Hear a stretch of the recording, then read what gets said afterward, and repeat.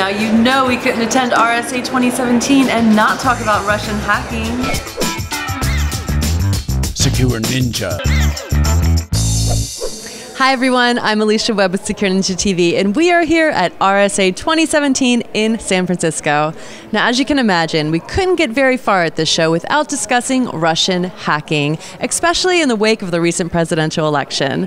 So we were able to sit in on a very interesting panel discussion called Congressional Oversight in the Wake of Russian Hacking, and we were able to catch up with Michael Bahar for a little bit of a further discussion about it. I'm going to go ahead and read you his title because it's very long. He is the Minority Staff Director and General Counsel, House Permanent Select Committee on Intelligence. So I hope you enjoy this little chat with Michael Bahar.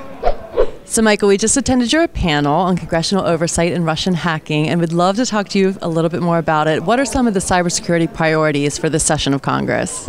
Sure, thanks so much for speaking with me. I think one of the really important things is getting to the bottom of the Russian interference in our recent elections to make sure we understand how they did it, why they did it, and how we can make sure it doesn't happen again. So that's going to certainly be priority number one.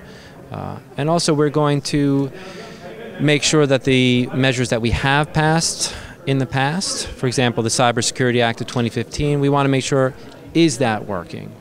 How is that working? Is there ways for us to improve it? And number three is upcoming, we have the Foreign Intelligence Surveillance Act, Section 702 reauthorization, which may sound very technical and wonky, but really this is akin to that 215 metadata reauthorization that we did a couple of years ago, but this is part two of that because it deals with actual content. So that's going to be really important this year as well, and sure to stir quite a debate. Excellent. It sounds like there's some good stuff coming up. And you also talked about defense and deterrence. How important is that moving forward? Defense and deterrence is critical because at the end of the day, everybody's always focused on what can we do offensively in cyber, or how can we raise the costs for people who want to do bad things against the United States. But one of the things that we have the most control over is our own defense.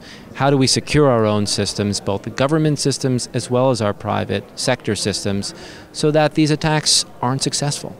That's going to be critical moving forward. Excellent. It sounds like a good game plan. We enjoyed your talk, and we appreciate you talking with us. Thank you very much. I really appreciate it. Thank you. Thanks for watching, guys. Be sure to subscribe to SecureNinjaTV if you haven't already, so you don't miss any of the great content that we're filming out here at RSA 2017 in San Francisco, and all of the other content that we filmed at trade shows around the world covering cybersecurity. Also, leave us a comment below and let us know your thoughts on Russian hackers. Have they been a threat? Will they be a threat in the future? We'd love to hear from you. I'm Alicia Webb. Thanks for watching, and I'll see you next time. Bye.